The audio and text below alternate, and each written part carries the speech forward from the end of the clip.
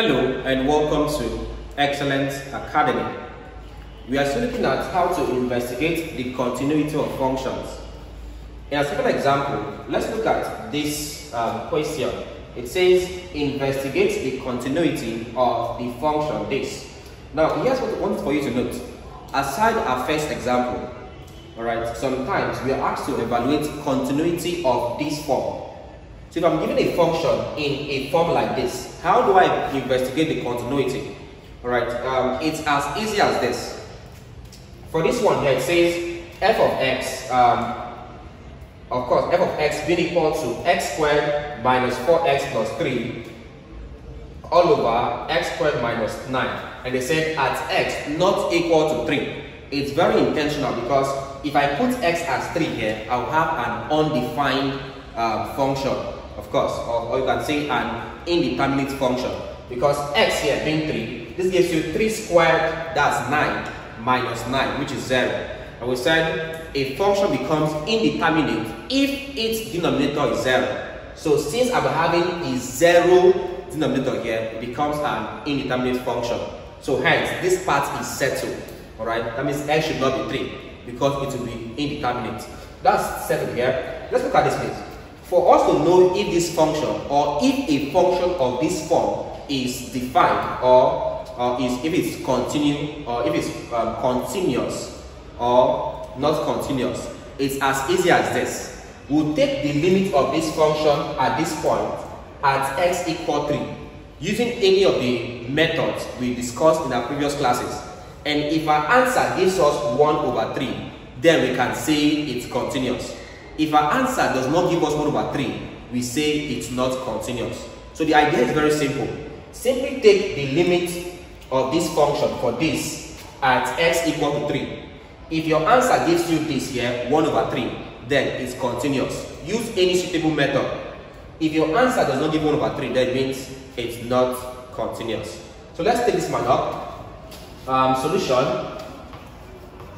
We have the function f of x being equal to x squared minus 4x plus 3 all over x squared minus 9. We said at x equal to 3. Now we said if I use direct substitution, I'll have 0. Of course, 0 over 0, which is actually indeterminate. So let's see if we can use an alternative method and see if our answer gives us 1 over 3. What method can we use here? This one here is a quadratic equation, right? This one here is a difference of 2 squares. I can still rewrite this function as being f of x is equal to x squared minus 4x plus 3 all over, this gives you x squared minus 9 is 3 squared. So it becomes difference of 2 squared and a quadratic equation. So if this is a quadratic equation, let's try to factorize and see if the terms will cancel out. For this, I'm having x squared minus 4x plus 3. My factors here would be x minus 1 and x minus 3. So this will be the factors of this quadratic equation. I'll leave a link in the description of this video on how to factorize quadratic equations. Alright, all over, we've done this before over and over again. So this is a difference of 2 squares. So it becomes x plus 3 into x minus 3. I will have this as a difference of 2 squares. If I look at this critically, I can see x minus 3 and x minus 3. So this can cancel this. So hence, I am reducing this function into x minus 1 all over x plus 3. At this point now, let's put x as being equal to what I have here, and that's 3. So it means that the function f of x will now be equal to, say x is 3, so it becomes 3 minus 1, that's 3 minus 1, all over x is 3, so it becomes 3 plus 3. If I evaluate this, this gives you 3 minus 1, that's 2, all over 3 plus 3. That gives you 6. Reduce this to its lowest term. It's equal to 2 divided here, 1. 2 divided 6 divided by 2 gives you 3. So this is now equal to 1 over 3. So observe that if I take the limit of this function at x equal to 3, I will have 1 over 3.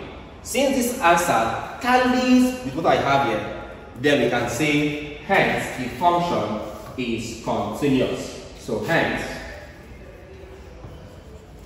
the function is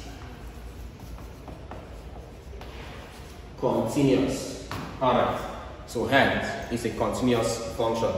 So this is how we evaluate the continuity for functions of this form.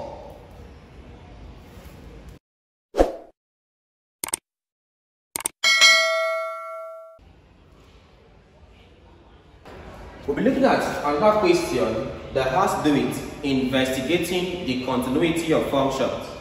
So let's say we are given an example which says investigate the continuity of the function this. So I have this.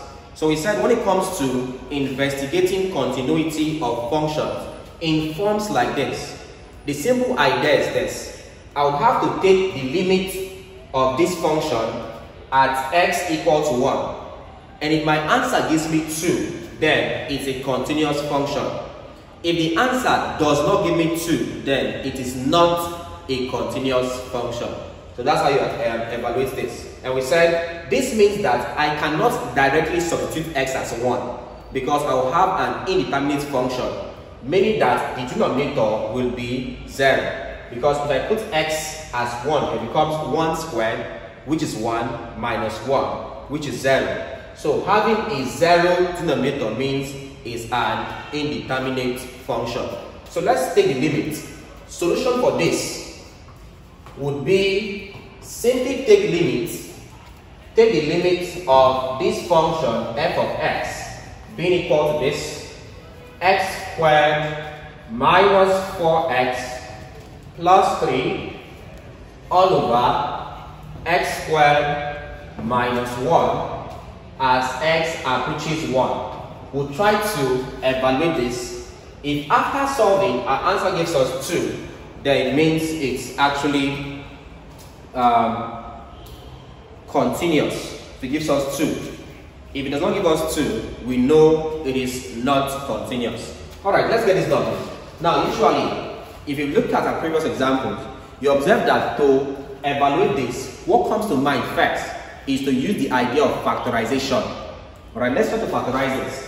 So we can say that f of x being equal to this x squared, this minus 4x plus 3 all over x squared minus 1. We can rewrite this to be equal to this, that's x squared minus 4x plus 3 all over this one here, x squared minus. Let's try to express this as a difference of 2 squares. We know that 1 is the same thing as 1 square, so it becomes a difference of 2 squares. Alright, so let's get this one done here. So we have that f of x is equal to, if you factorize this, of course, factorizing this will give us x minus 1 into x minus 3. Right, so these are the 2 factors of this quadratic expression all over. This one here becomes x plus 1 into x minus 1. That's on the idea of difference of 2 squares, as already explained in previous classes. From here, x minus 1 cancels x minus 1.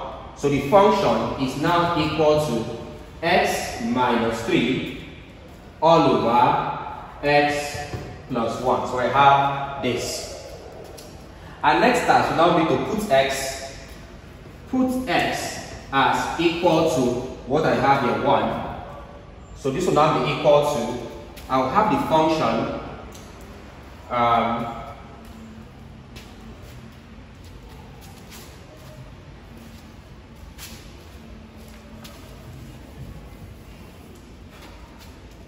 So our next task now be to put x as equal to 1.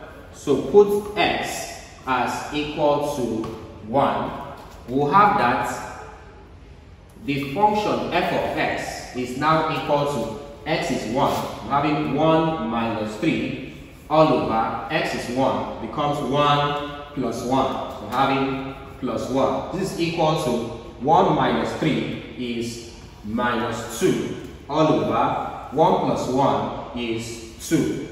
From here, 2 cancels here 1, 2 cancels here 1. So it becomes equal to minus 1 over 1. And that's equal to minus 1. So this gives me minus 1. So observe that if I use, or if I take the limit of this function as x approaches 1, my answer becomes minus 1. But what I was given here is 2. So since minus 1 is not equal to 2, it means that this function is not continuous. So you can say therefore the function is not continuous at x equal to 1. Why is this so? Because our answer on evaluating this limit is not equal to 2 as I have here. So they are not the same thing. So hence we can say it's not continuous. So this is how you solve problems of this nature.